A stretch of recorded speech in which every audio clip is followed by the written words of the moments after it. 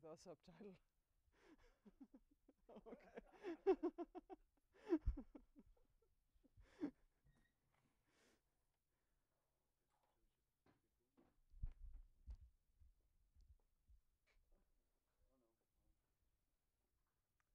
Wow. Yeah. Oh, excellent.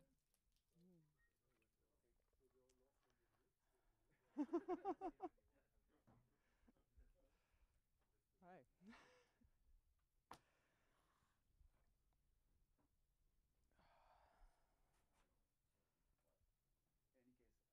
it's a great pleasure to have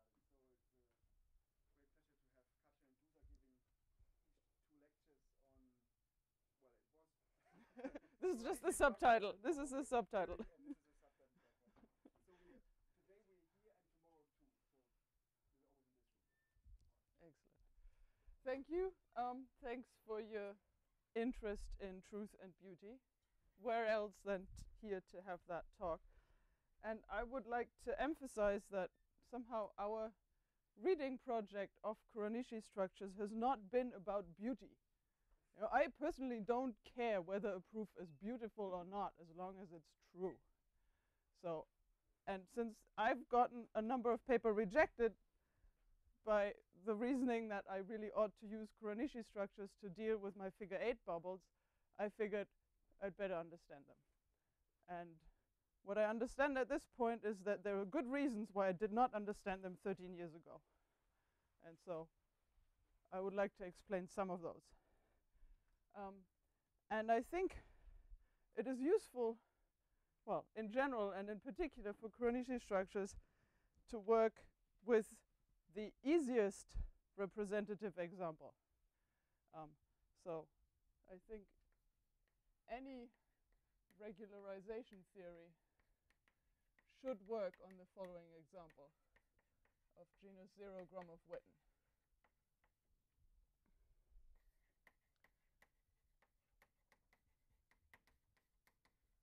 And in particular, right, we know we can do Gromov-Witten theory for like semi-positive symplectic manifold. So really the key is to do it for a general manifold, closed manifold, and not knowing anything specific about the almost complex structure J. Right. So, and I'm going to, so what is a moduli space of holomorphic curves? Right, so here is an example for you. I've dropped 0 from the subscript, so this is going to be the 1-point Gromov-Witten invariant, hopefully at some point. So I want maps from my 2-sphere into M, and I'm going to fix, well, I want one marked point, but I can fix that marked point to just be infinity if I think of S2 as C union infinity. So, and then, oh, right, there's an A. I usually want to fix some homology class. So that's a second homology class. And let's not make it 0. So we know our maps are non-constant. We would like them to be holomorphic. And I would say that this is a space of holomorphic curves. It is not yet a moduli space because we haven't quotiented by the symmetries. So the symmetries here are, well, some group of automorphisms. In this case, to be utterly and painfully precise, these are the Möbius transformations that fix infinity.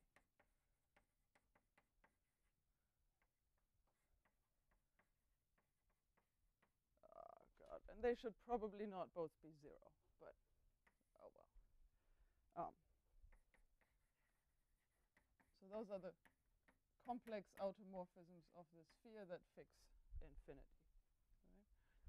And I'm writing this in that very simple form, just to make clear that although this group is finite dimensional and very simple, it will cause a lot of problems. So now this guy is a moduli space. And I know that a lot of people work with Deligne-Mumford moduli spaces, so they also vary the complex structure on the underlying surface. But even if you do that, you still take a family of surfaces end maps, and you end up quotienting by something. You know, only in local slices to the Deligne-Mumford space do you not quotient by something. And so this is a representative example, because even in any non-trivial holomorphic curve moduli space, there is a non-discrete group action. So we would like to understand what happens with this group action in this simple example. Okay, and well, we have a marked point, so we can evaluate our curves at that marked point. This is our evaluation map. So we're going and just evaluating f at z1. Sorry? Excuse me? So you look at the homogeneous modular space. Yes. Do you get this quotiented by continuous bubbles?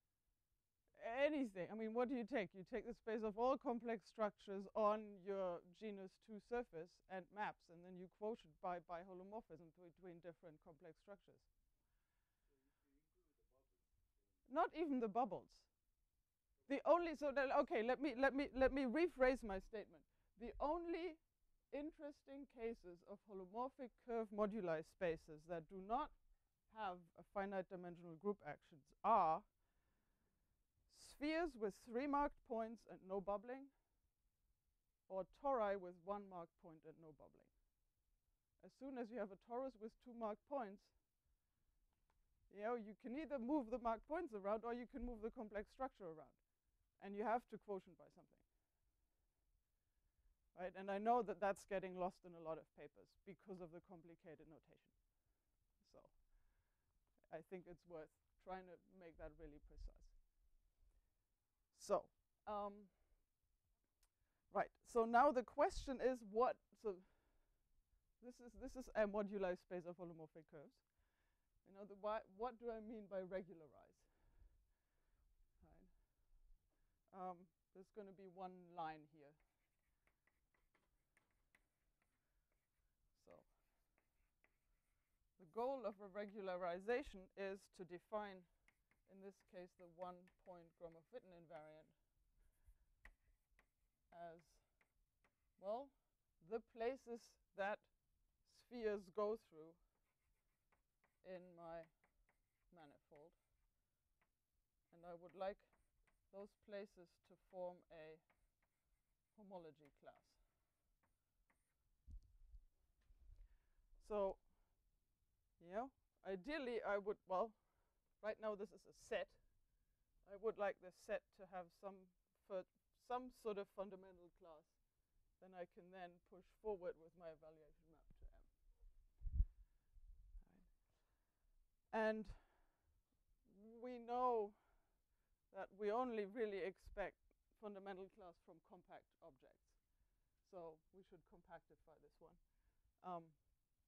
That's this here. And again, sort of interesting piece of language in our field. It is not the compactification of the moduli space. It is a compactification. Namely, it is the Gromov compactification.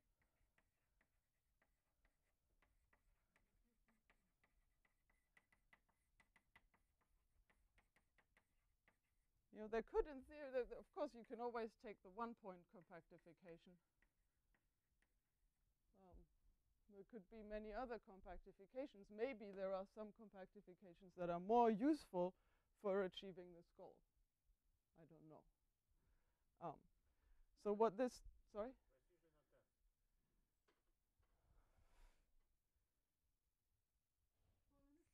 In this particular, oh, right. Ooh, yes. Okay, that is, well, that, right, yes, true. It is in fact right. Yes, it is in fact not even a compactification. Right, you're so right.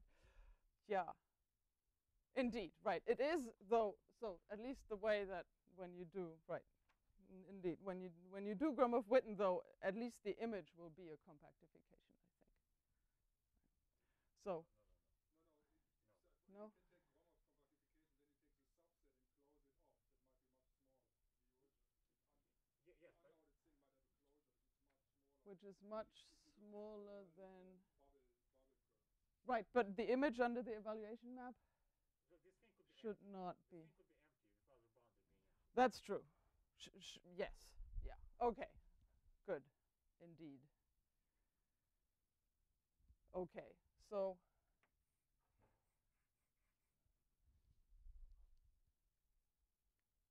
Okay, so that means all that Dusa and I are going to say today is not even really going to tell you how to do this, unless this space is at least dense. But for today's purpose, let's assume we're at least, at some. Well, actually, in a moment, I'm just going to completely forget about the Gromov compactification. So I think my point today, and actually also tomorrow, is that even if you let virtual transversality techniques loose on this space, and you, in a case where it is compact, you get into trouble. I mean, actually, what we're doing is starting off with the full Gromov compactification Right. and trying to identify a piece of that we can. Right.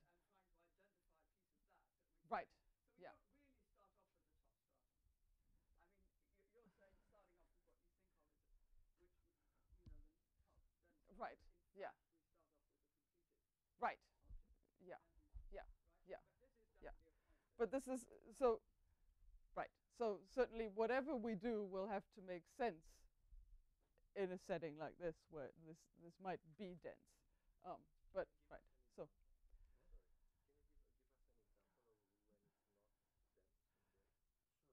give us an example of when it's not dense in the. Sure. So I think in degree 5, if we take generic Calabi-Yau threefold, Quintic threefold, then it has isolated nodal curves, or rational nodal curves. I think degree 5. Oh, and it has no open stratum. Oh no, this space is empty. It may have some Right. smooth curves, but Yeah, no so smooth that space curves. not, Yeah. not empty, but Yeah. certainly has isolated nodal. Oh, it isolated some. Yeah, Oh, nodal okay. curves Yeah. degree 5. Yeah. Okay. It's for generic. For generic complex structure, not almost complex, but for generic complex structure. Rounding comes from taking hypersurface. Yes, very good. Good. Yeah. So, okay. So I'm glad I'm staying away from that. So it is not even a compactification in general, but it is compact. So, and usually for those not so much in the know, it's something that we get from Hausdorff limits of the images of these curves, except then you have to add more to somehow get out the geometrically meaningful space.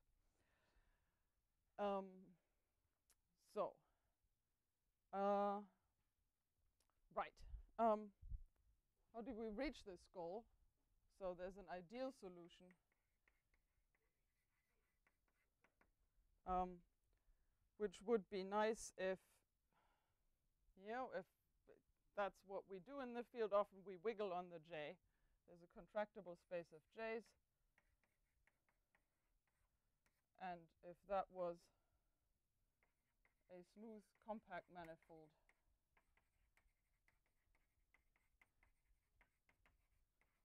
for generic J, and if these smooth compact manifolds were cobordant for different J's, then we would have a fundamental class that's well defined, and we could push that forward, so everything would be nice. Right? And this is the case in large classes of examples of symplectic manifolds, but it is not the case in general.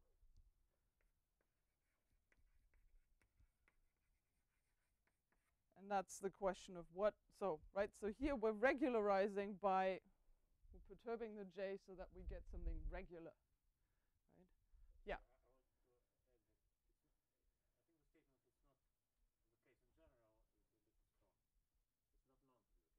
Oh, right. Right. Yes. Thank you. It almost feels like I'm in the audience, but that's great. I have my alter ego finally. Good. Indeed, but also we have no tools of thinking about, we don't even know how one would prove that it is true in a general case. Because certainly Sartre-Smale doesn't do it. So, okay. So in general, we need.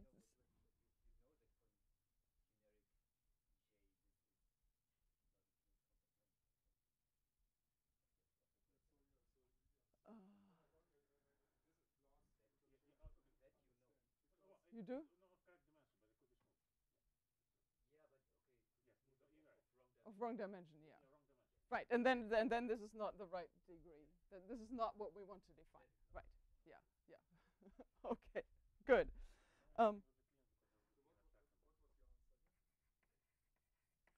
So Kai pointed out that for generic J, the Gromov compactified moduli space actually is smooth, but potentially. What? No. Oh, for generic J, it is not. Okay. Yes. But in that case, Yeah. you would have a clean abstraction bundle, so then everything would be easy. Yes, so what we're talking about is then not this naive and bar, but perturbing it abstractly in some way. Yeah. Yes, Yeah. And that's exactly right. Right. So that's what I mean then by an abstract regularization.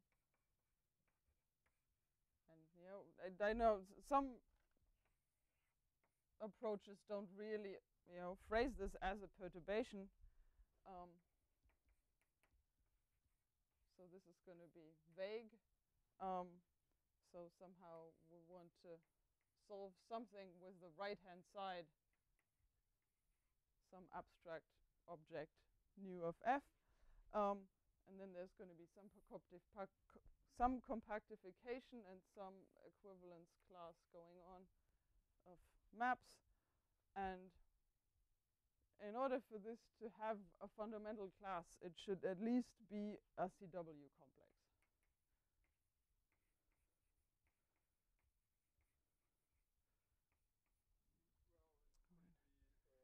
Something. Branched manifold. Right. Yes. Yes. Something. Right. But for example, it should be Hausdorff. So this by itself, I would call transversality.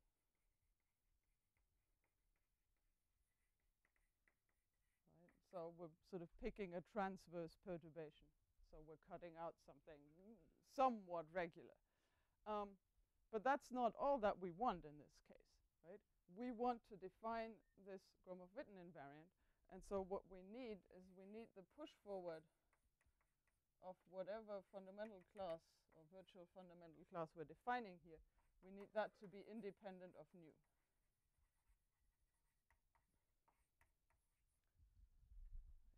And that's the place where clearly you're not going to even perturb finite dimensional sections in a bundle and get a well-defined cobordism class of zero sets unless the zero set is compact. So together, this is what I would think of regularization or regularity of your moduli space. That's just sort of my attempt of making words to separate.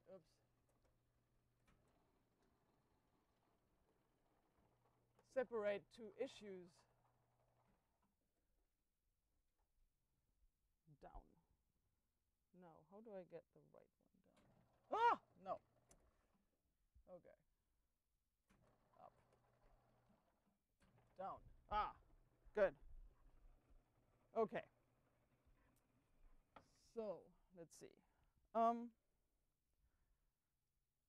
Let me maybe just, since I have not so much blackboard space, say something. So there is what I would call a geometric approach. and it works by case-wise ingenuity. So, you know, given your specific holomorphic curve moduli space, you figure out what you want to wiggle with. Usually it's the J, you know. Sometimes people like Kai have a better idea, you know. That works in some geometric settings. It doesn't work in others.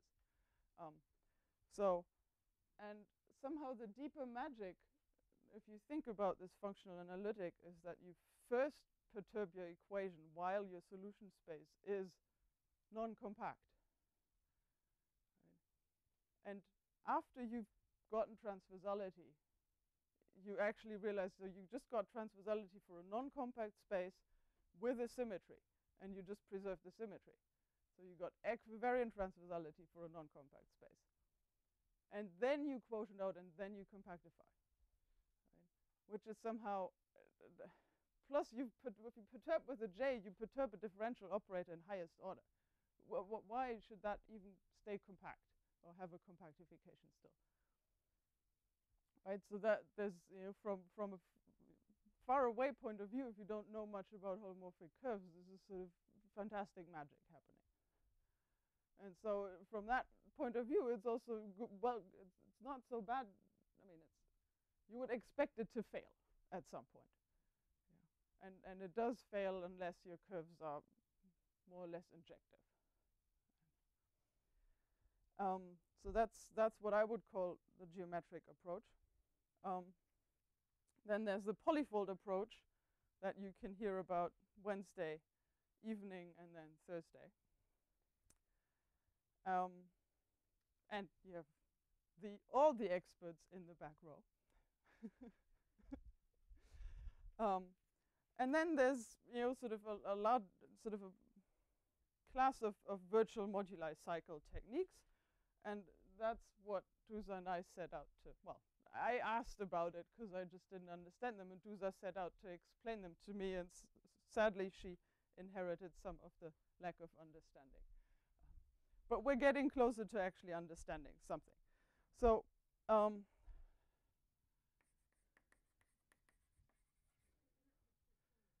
let's call that the virtual regularization approach.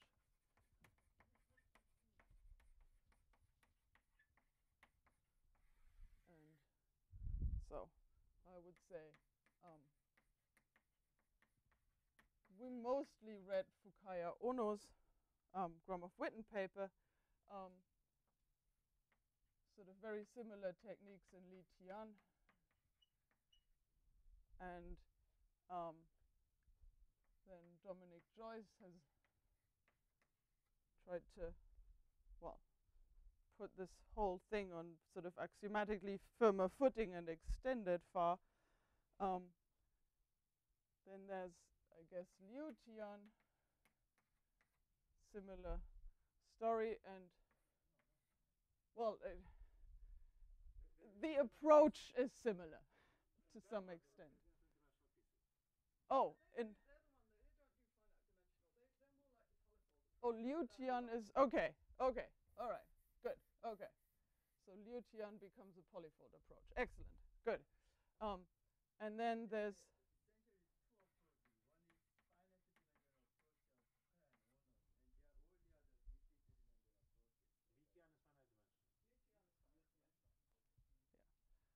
and yeah, so well, there's the question of whether you first go to finite dimensions and then perturb, or whether you first perturb and then go to finite dimensions. I guess that's okay. And so this is a two-step approach, and there's essentially two, well, theorems that would be relevant in order to reach our goal of defining one-point Gromov-Witten invariance in general. First of all, you would like to give your compactified moduli space a good structure, and we're going to call that a Kuranishi structure.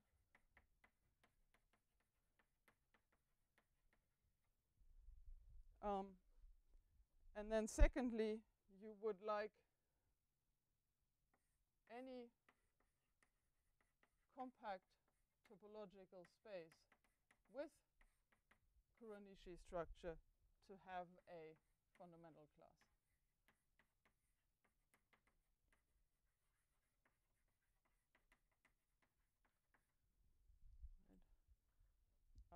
Well, okay. It's of course not the whole truth, so Kuranishi structures will never be canonical, so maybe unique up to cobordism.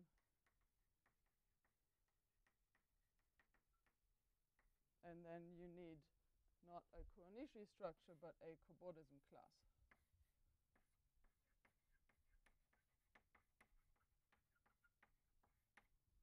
You do need actually, say, Metrizable, probably something.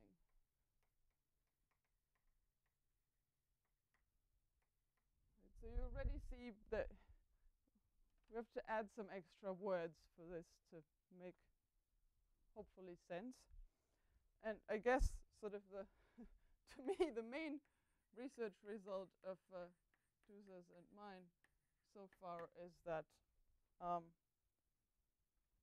in the convex span of the definitions of Kuranishi structures in the literature, we could not find one that satisfies either of these theorems.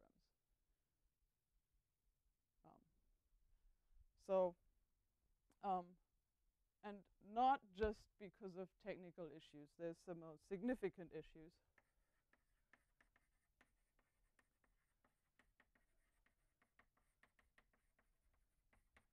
Even for genus 0, 1-point Gromov-Witten invariance.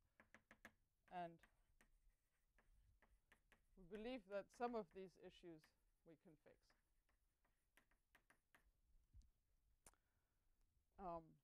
But we need to both weaken and strengthen the definition of Kuranishi structures.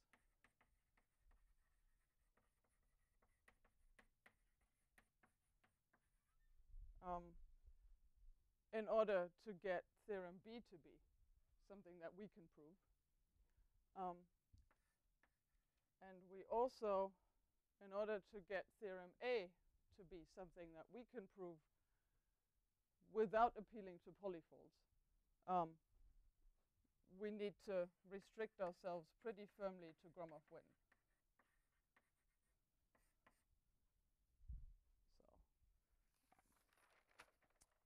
Okay, but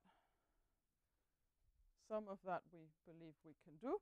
And so I'm going to sort of try and, on the one hand, sort of explain how we think we can do it, but also I'm going to start with the way that, it's sort of done in what I understand the literature does and why that needs tweaking. So you take you take convex hull of definitions. Yes. And the extreme points would be, oh, well, okay, I just need a continuous section in a finite dimensional bundle. Are you talking about FO? FO, yes. And then Joyce has a different set of conditions. So the question, so what is the regularity of the section? Smooth, continuous, differentiable. What do you mean by transition maps? Exactly.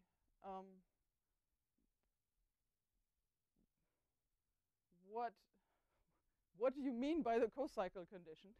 There's various versions of the co-cycle condition.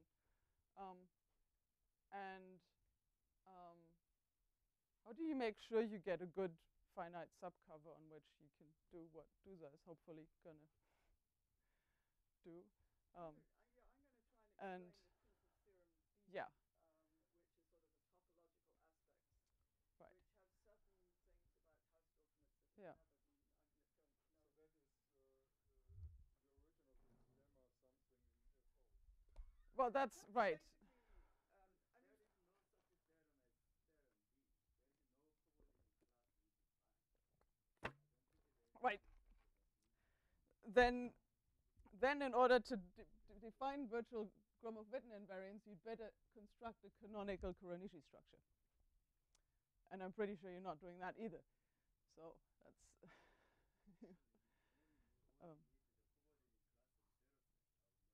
oh yeah, that's what I mean. You know, you need some cobordism theory. Right. And finally, I think the thing that we've struggled with most is the use of germs. You know, what do you mean by a co-cycle condition when you're talking about germs?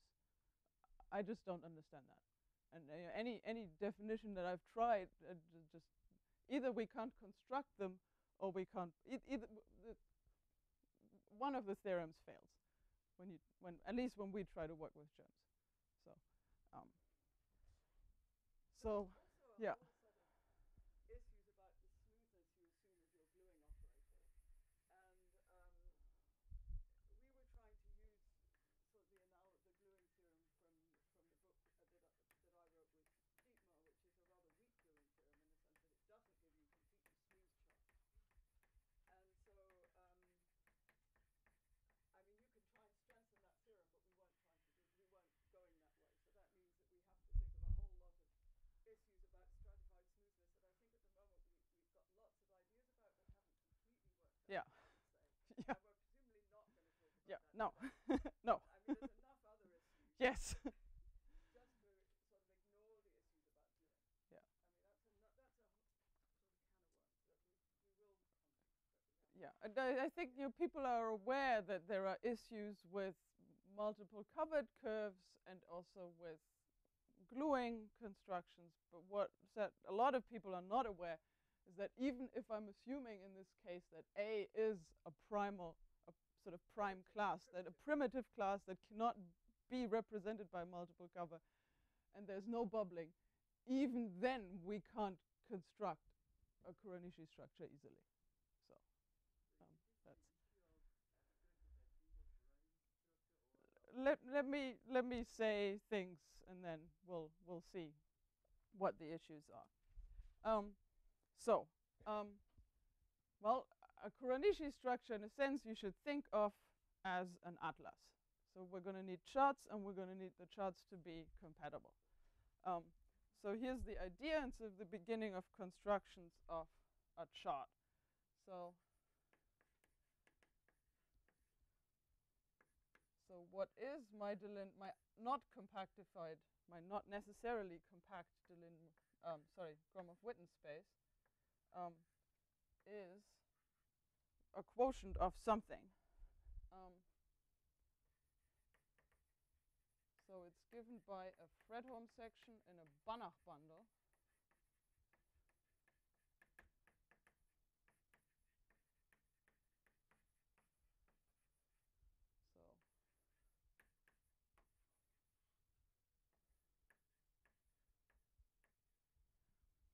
So let me be painfully precise here. Let me take W2P maps from S2 to M.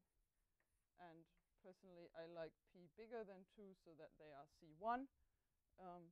What we do will very soon fail if these are not C1. If you don't like W2P, use H3. Or in fact, you could use C1, I think. That's a perfectly fine Banach space. Yeah. It just doesn't work so well once your domain stops being compact.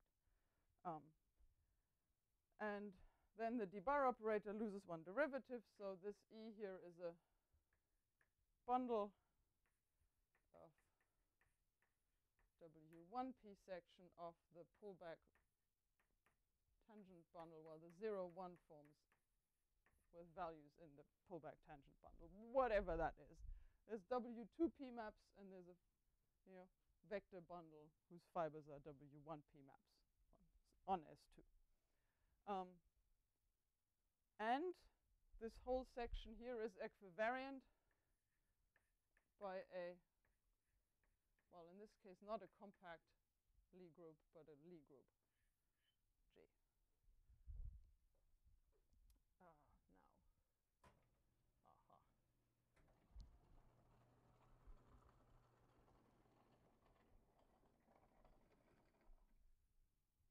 Oh,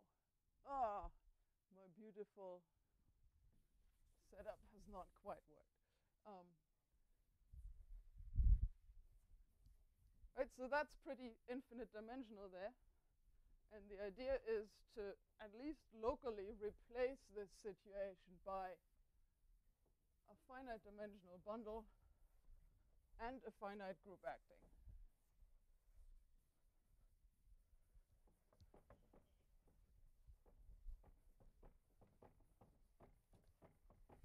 While not bringing down the blackboard. All right. So we would like this to have a finite dimensional reduction.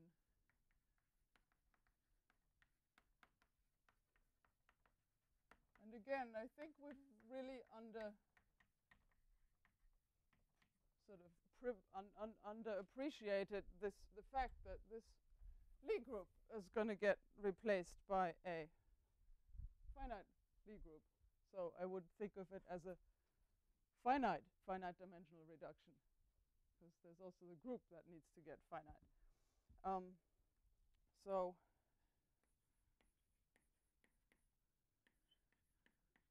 I would now just like to get, so I'm going to fix my f some point in my Gromov-Witten space. And I'm just, for now I'm going to pretend that that actually is a compact space, and that is the thing that I want to make my Kuranishi structure for. Even if it is not compact, clearly I want this to be the open stratum, and I will want Kuranishi charts for it. So we're just not going to get into the gluing. So I would like this neighborhood in my topological space to be homeomorphic, not to the zero set of a Fredholm section, but to a true zero set in a finite dimensional bundle.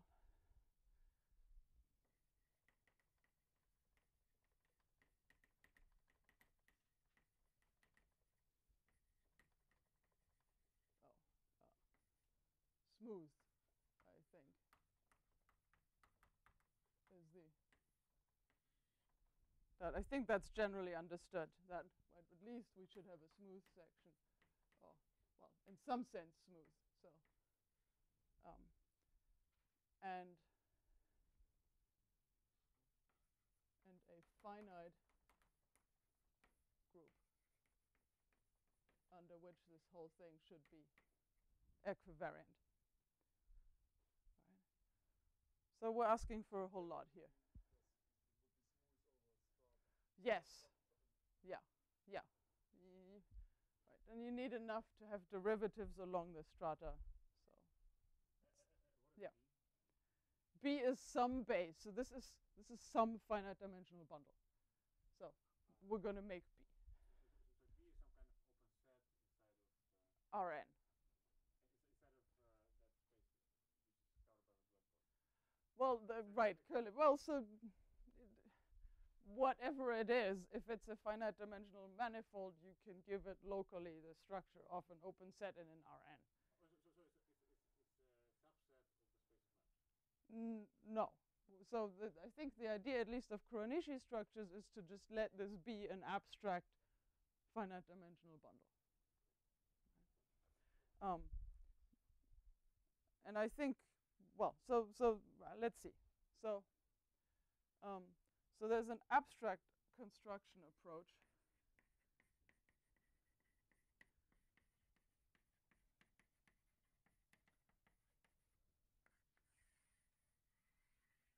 Right. So you could, so again, by what do I mean by abstract? So if you look carefully, what it says there is an equivariant Fredholm section. Can we somehow make these finite dimensional reductions for general equivariant Fredholm sections?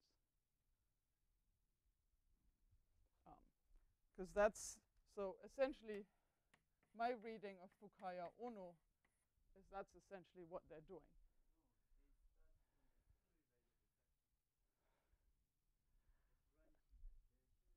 Let me say what I understand, and then you can explain to me what they really do.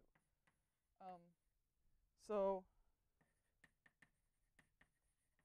and to make it utterly simple, let me assume that the isotropy group in action in question, namely the Möbius transformations that fix my center point, are just the identity. So, and so now you open up Fukaya Ono, you look at the pages where they make the construction, you forget about all Dillon-Mumford, all isotropy groups, and you try to understand what it is that they're doing. And here's what I see. So I see that,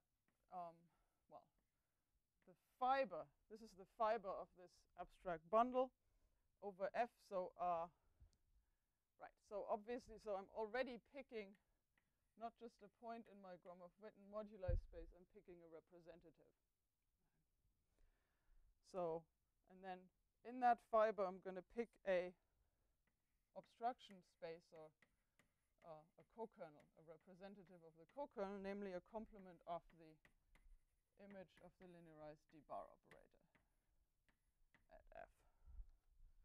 So that's in some sense, at least, let's say you put a metric on this, you could just take the perpendicular space. So there's somewhat canonical choice here of the obstruction space.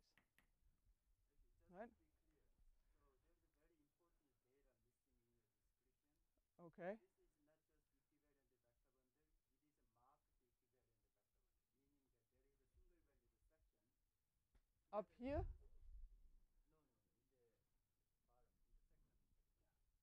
There is this vector bundle is not just arbitrary gamma equivalent vector bundle, it's a marked equivalent vector bundle.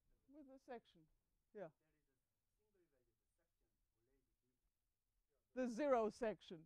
No, I think what he means is that you think of this.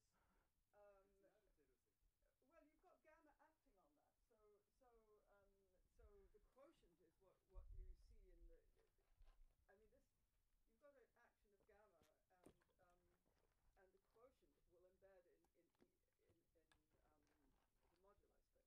Well, so let's agree on something. We at least want to construct this data. We might want to construct more, you're saying. Yeah, okay. So we might want to construct more, but my point is that I cannot even construct that. So let's.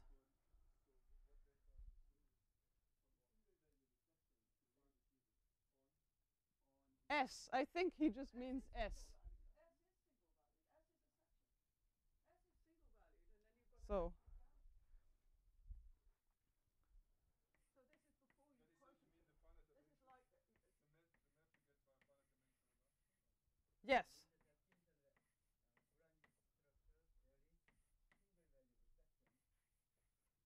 Namely S.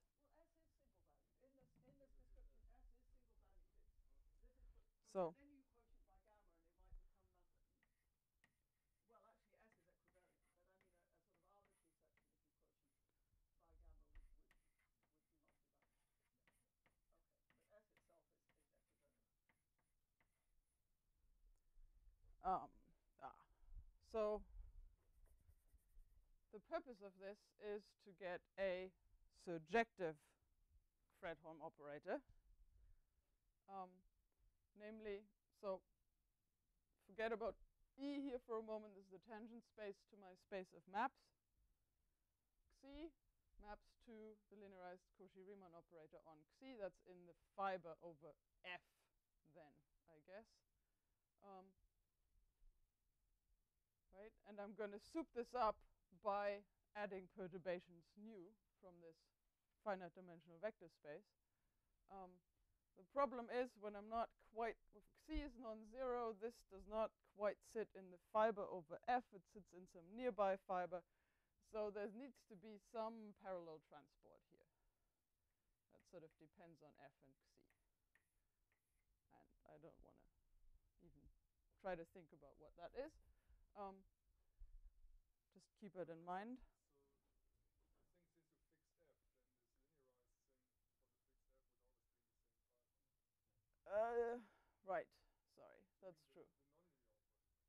You The do want nonlinear. a nonlinear operator because you Ah, want right. you Yes. want the thing to be Sorry. actual Yes. size, right? So right. So Yeah. right. Sorry. So this is D of the parallel transport map. So this is So, it's not really, so the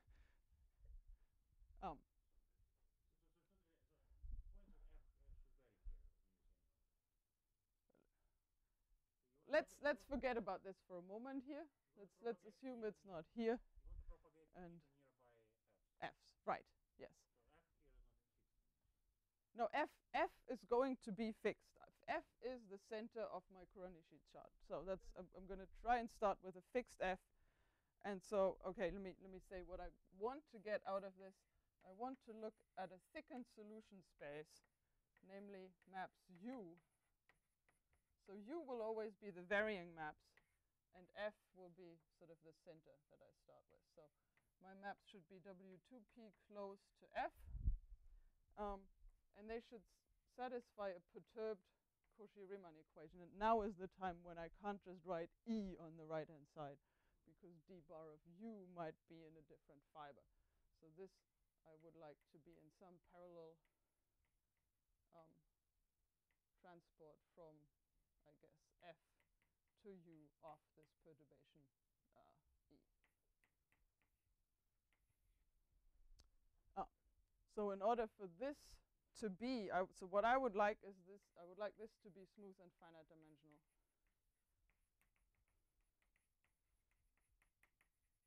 And for that purpose, I look at the linearized operator of this equation, and, well, instead of putting a projection to the complement of E on the right-hand side, I'm just putting nu into the factors here.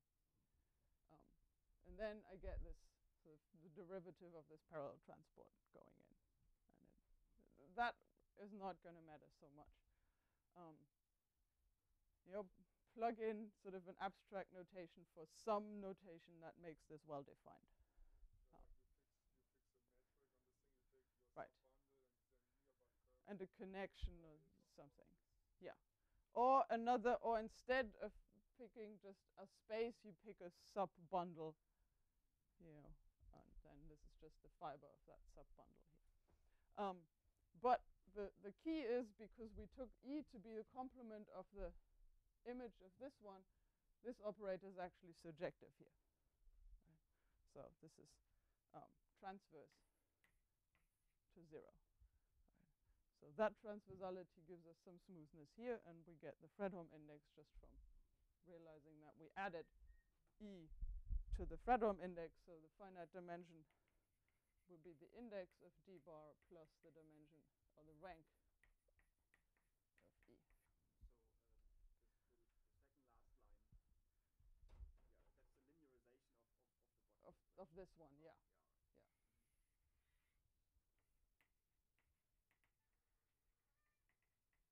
Yeah. Indeed. Okay.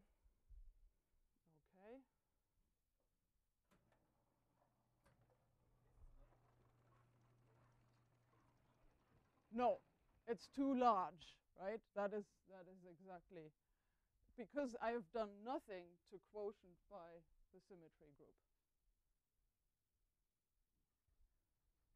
These are just all nearby maps. Yeah. And Nearby maps that solve a perturbed equation.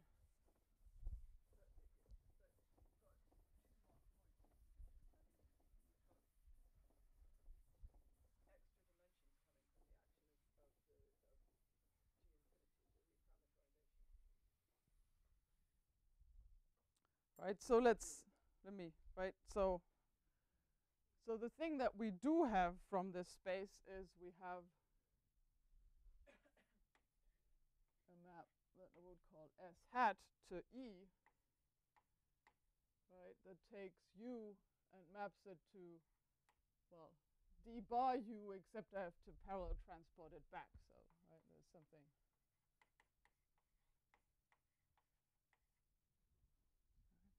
So there is at least abstractly a well-defined map here, right? And if I now take the 0 set of that map, right? Parallel transport should should move 0 to 0, should just preserve 0.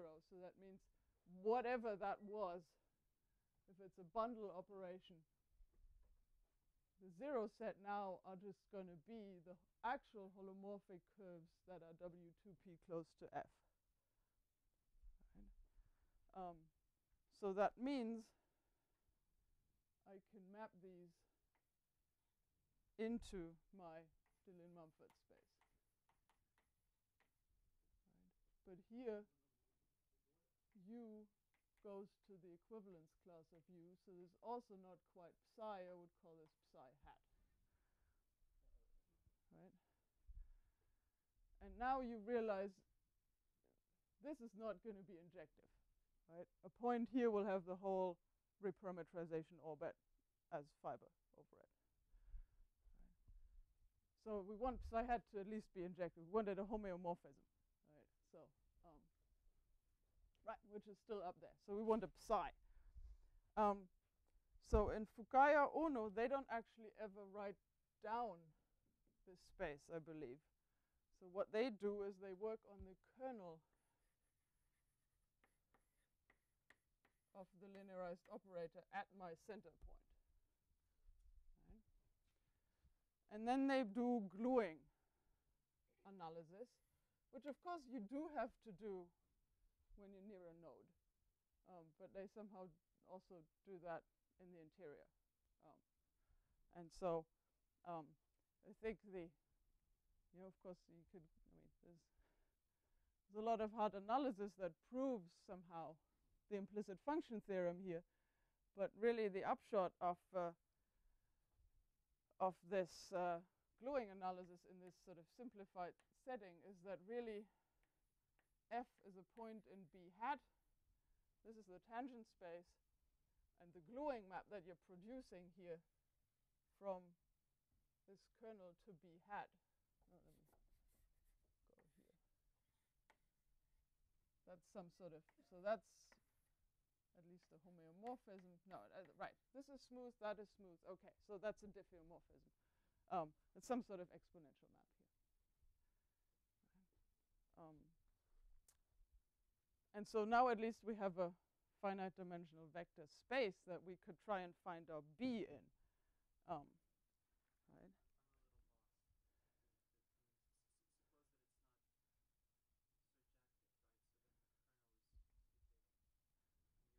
Who is not surjective? Which linearized operator do you mean on the At F. Oh, that's now this bigger. Yeah, this is going to be too big. Right? That's just like the so this actually is going to be the dimension of the base B that I'm going to construct. But that's exactly the effect that we want to have from Kuranishi structures. Right? Since our linearized operator was not, if our linearized operator was onto, we would get a Kuranishi chart where E is the trivial bundle. 0. Right? Where E is 0. But here, right, this guy is not onto, so the kernel is too big, but we're going to take E as a co-kernel, right? And so I'm just confused that's by your notation. Because when you say DF, D bar, yeah. right, do you mean D bar mod the obstruction? No. I mean the linearized operator. I mean, we understand what that is, right? And I mean the linearization of this operator at the map F.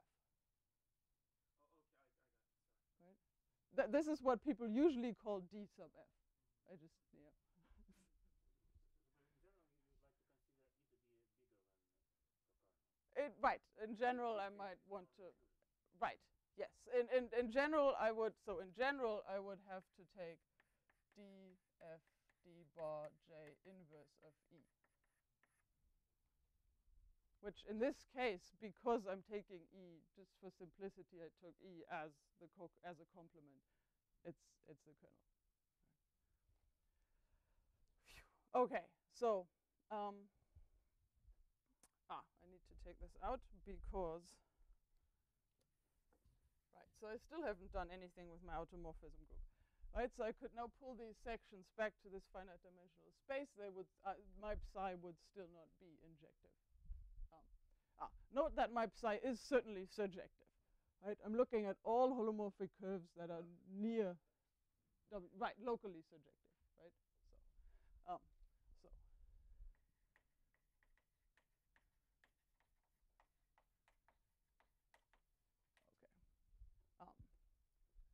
So what do? Well, we realize that, of course, there's some part in this kernel name that comes from the reparameterizations, and I'm unfortunately only going to write that abstractly. So there's my group of reparameterization that moves f around.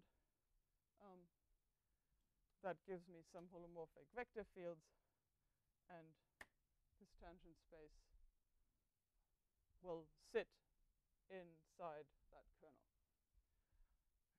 And that's exactly what I should reduce to. So Fukaya Ono now say, well, they take the L2 perp of this. And then they take a neighborhood of 0 in here.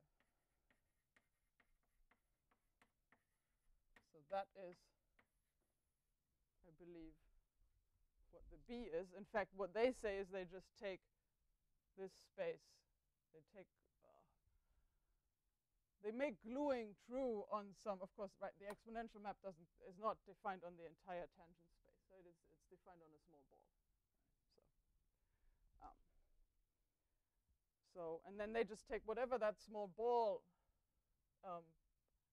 is, whatever the radius of the of injectivity of that exponential map is, they just take the perp of the automorphism tangent space and intersect it with that ball on which the exponential map is defined. And then, okay, we have a chance at, right, so now we have a map. So we first take the inclusion here, and then the exponential map, and then S hat. So that gives us a section, or a map, between B and that vector space E. And then we have S inverse of 0. Yeah, S hat maps B hat to E, right? Right? Saving space here, right? So I've just, so I've done two things. I had this sort of curvy space. I straightened it out, and then I reduced everything I do to the perp of the symmetry group, of the infinitesimal symmetry group. Right, so I get a new 0 set here. That's going to be a lot smaller than S hat inverse of 0, and I get a new map by just restricting psi hat to here.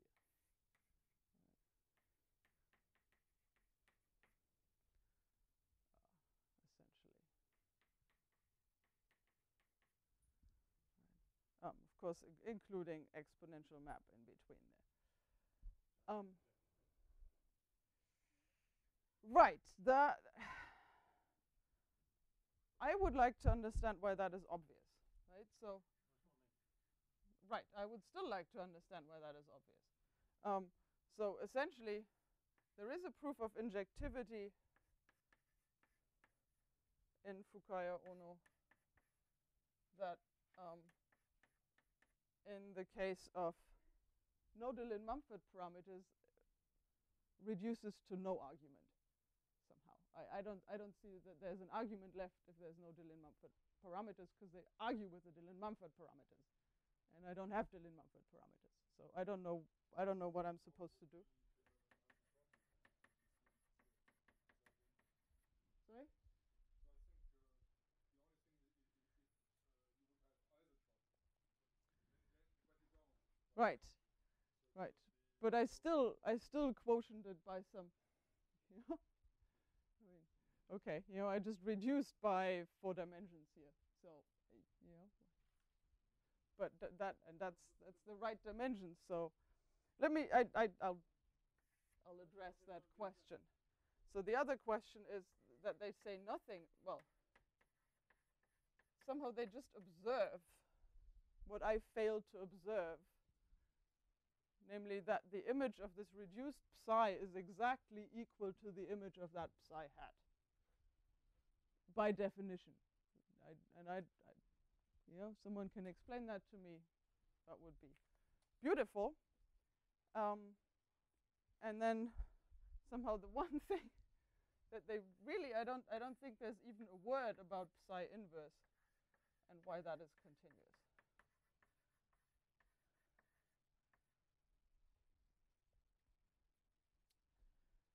Right? So, and all of these things follow easily if you have a local slice theorem for your action.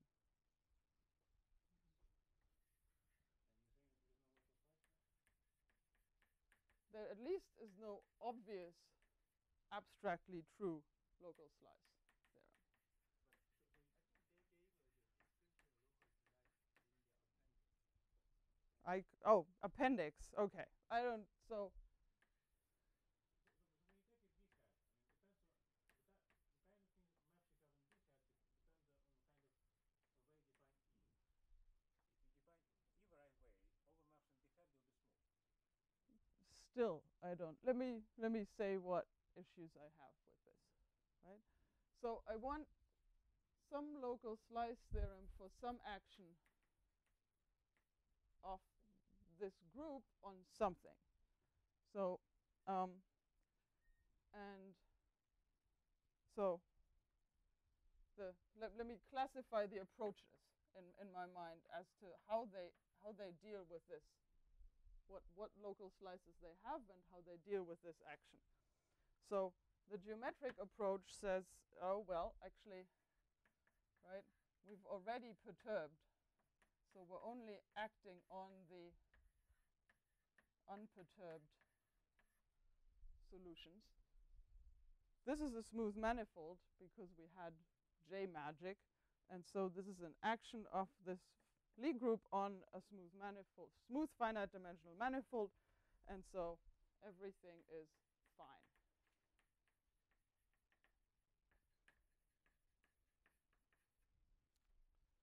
So I think that's good. Polyfolds somehow say, oh well, I am going to work with this entire space of W2P maps, and that is not smooth, but it is scale smooth. And we can deal with that. And I think what somehow secretly, at least is happening in Fukaya Ono, is that they're assuming that G acts on B hat.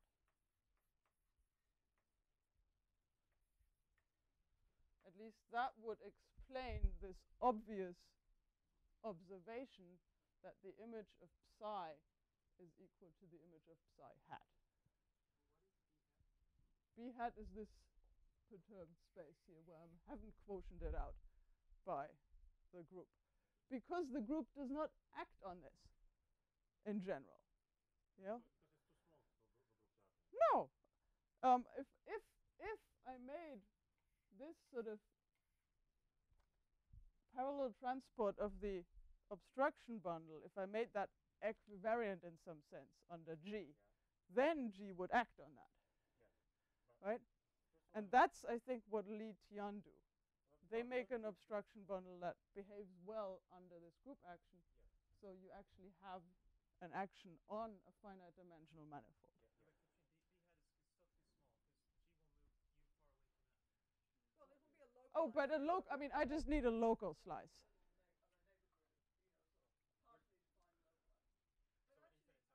Infinitesimal. Local slice is always infinite. I mean, sorry. A slice is a group in theory. Okay, so infinitesimal. Well, actually, yes, I do mean a local slice because I assumed that isotropy is trivial. Yeah, but G is not trivial. Right? Yeah, so G, okay, so G times B hat does not act on, yeah, okay, so okay. And it doesn't even take a neighborhood. So, you can't find a neighborhood of the identity in G which takes a neighborhood of a point in B hat to B hat. I mean, there's just no local thing because this is just not invariant enough. So you can find a neighborhood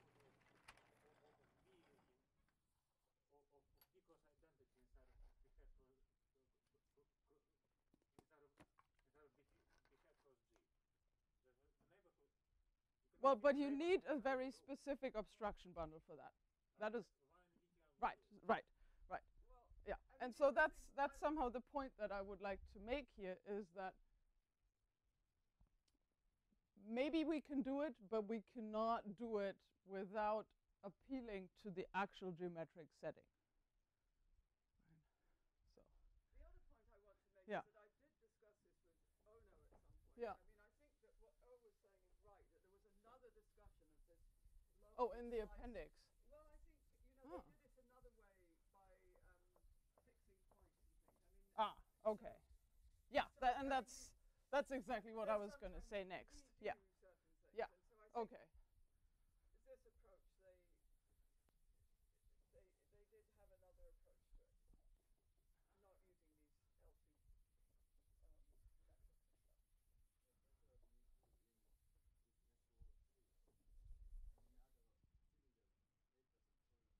Yeah, but I mean, if you actually read FO and you sort of see, well, okay, let's look at this and what they say. It's not. I'm not sure if the appendix is in there.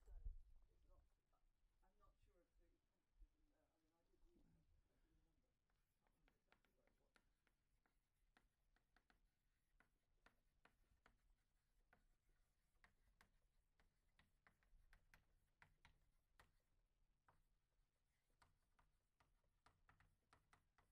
I can't remember exactly where it was. So I guess, I mean, so, you know, at the end of the day, one of my takeaway messages, I think, or what I understand in terms of comparing the different approaches is that polyfolds do not require any ingenuity on part of the user. They just require ingenuity of Hofer, Wysotsky, and Sender. And learning the language, and then having enough literature to quote things together.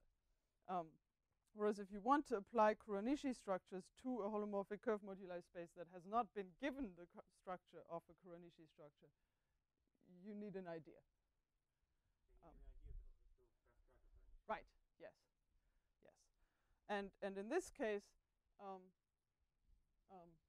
the sort of idea for dealing with this group action is that you need a sort of geometric local slice.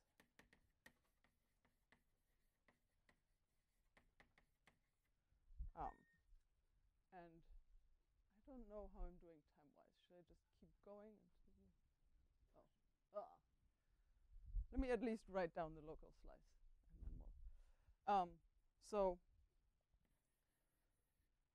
local slice to the action of G. So there should be, I would like this to, well, let's see. Let me just write this down here. So U approximately equal to F, and I'm going to fix hypersurfaces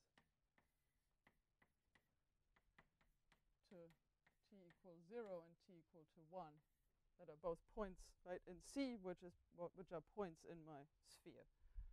And I would like this. This is going to be actually my psi. There should be. That's going to be a homeomorphism to my space of maps, mod, Möbius transformations. And what in the domain. They're in C. Yeah, yeah. And the way I'm going to pick this, so first I'm going to pick a representative F so that dF of t is injective. And then I'm going to pick spaces inside little pieces of hypersurfaces in M so that Qt goes through f of t and is perpendicular to the image. Right. So f could be some fantastically evil curve. After all, we have not regularized, but at least it's in some non-zero homology class. So at some points, it will actually have some non-trivial tangent space, and then the tangent space automatically has dimension 2. And I'm going to pick some hypersurfaces here.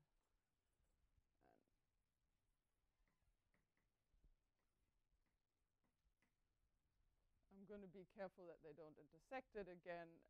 F could be multiply covered, then I have no chance, and it does intersect it again. Right? So that's a good enough way to have a local slice.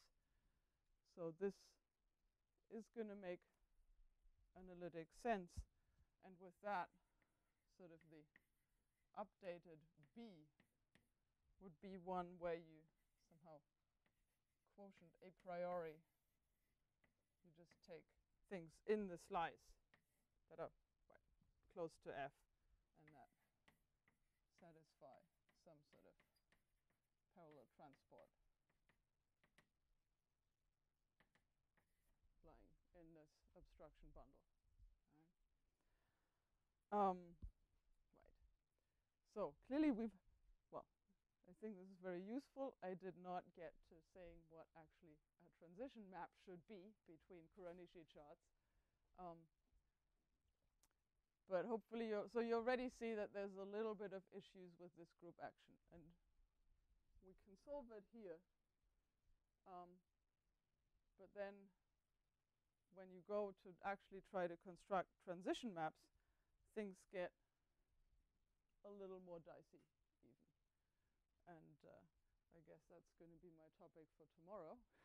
So I'm going to try and do the same thing tomorrow and give you, maybe to make Alexei happy, I'll start with the right construction. And then we'll see where that gets you into trouble unless you had a good idea to begin with. So homework is,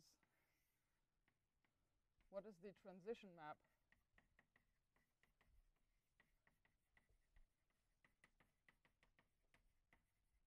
between two of these local slices?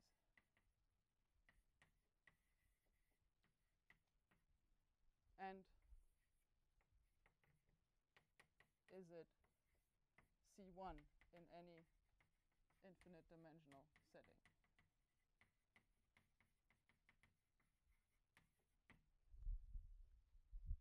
So first part is for everybody.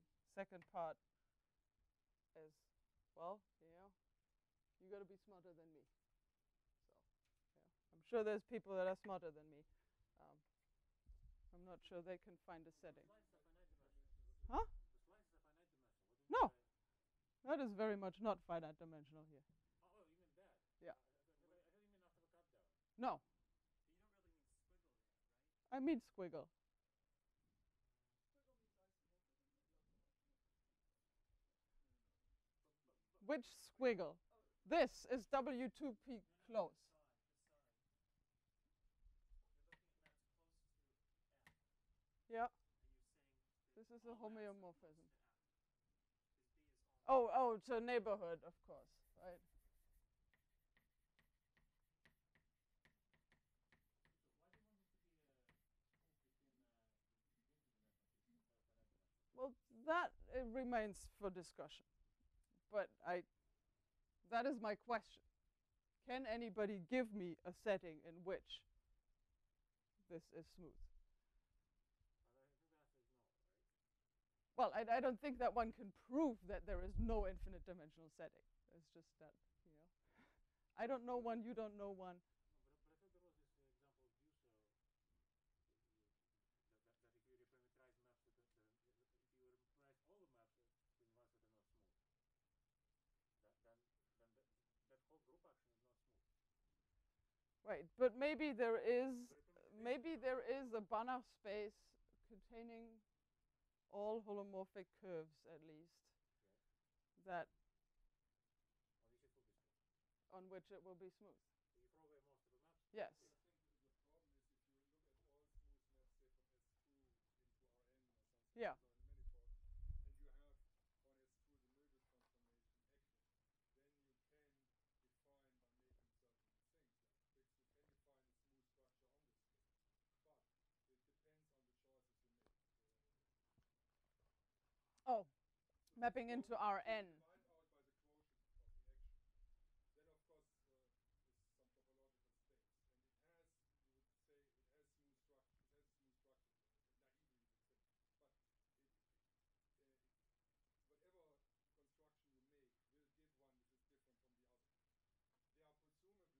Well, so Idiomorphic but not natural.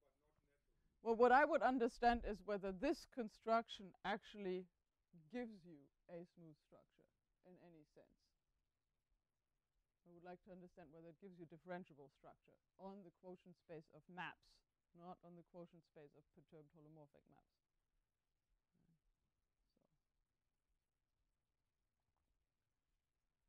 And that is, you know, I mean, we've seen this at least sort of, I mean, I think that, now I'm going to outdo her, but at some point she said, oh my God, I implicitly assumed that this transition map is smooth.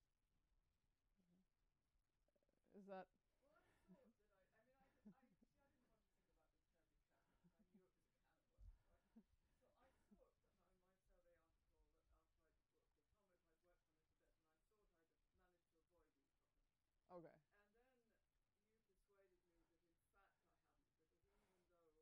so you couldn't differentiate it and nothing made sense.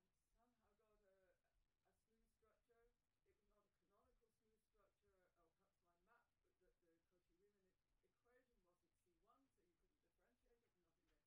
it was just some problem. So you could try and sort of partially fix it, but there was no, I mean, I don't think there was a good fix. So I just stopped thinking about it. So I couldn't tell you what the conclusion was in any way. So of course the naive choice would be if you have a transition map from the bigger space to the other, in which we thought you want to get a transition map for the finite dimensional space. Yeah, I mean, in well, the end we wanted C1 and then finite dimensional setting. Yeah. I mean, well, but you have to construct, but so here's the, it's that between the finite dimensional things you have to construct something which doesn't come from outer space, which doesn't come from the big one, because there isn't space. yeah, we have to construct Yeah. something that somehow makes sense. And so I don't know what.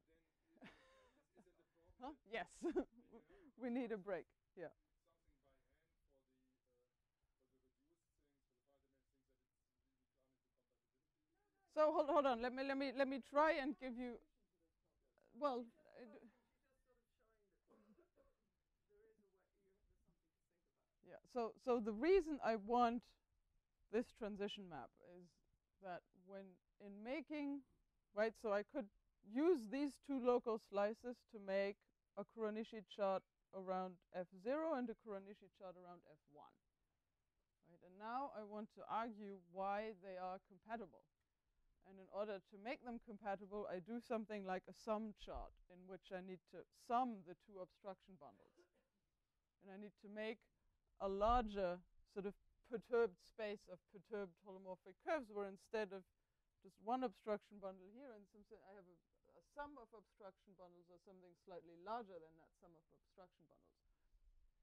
But I do need to give this space a smooth structure.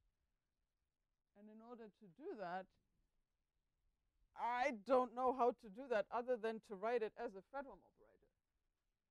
And in writing it as a Fredholm operator, I'm working in an infinite dimensional setting, and these transition maps come into that setup of the Fredholm operator that cuts out the sum chart. Right. So. As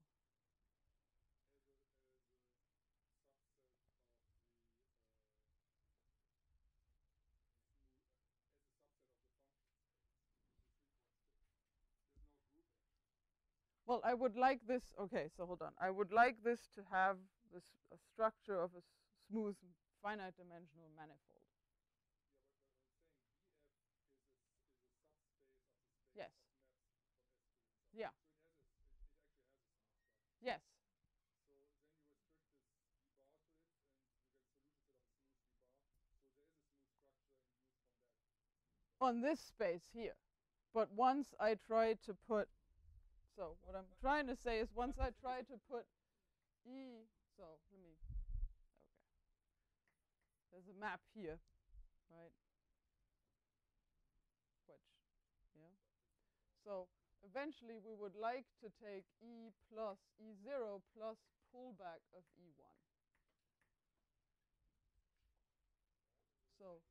So this gamma here does appear in the Fredholm operator that cuts out this space. That's okay. We should get. You have to pick E rather, the obstruction bundles rather carefully. Yeah. thread on top of it. From BF1, you can transfer that thread from a problem to a well-posed thread Yeah. problem. Yeah, I mean, I'm aware that if you have BF and BF1 and BF2, and they both have smooth structures of the sense I just defined, going from one to the other is actually non-trivial because Yeah. they are not related. Right. That's exactly. the- So you yeah, have to choose abstraction bundles Yeah. carefully. But Yeah, you have to be smart. That's all I wanted to say. Is probably there's a way of making Kuranishi structures for all the holomorphic curve spaces that we want them for, but you have to be smart. You know, you can't just say as usual. Yeah, so that's Okay, and so you we have need to a have little break. coffee. Yeah. Yes. Let's thank Katrin. Thank you.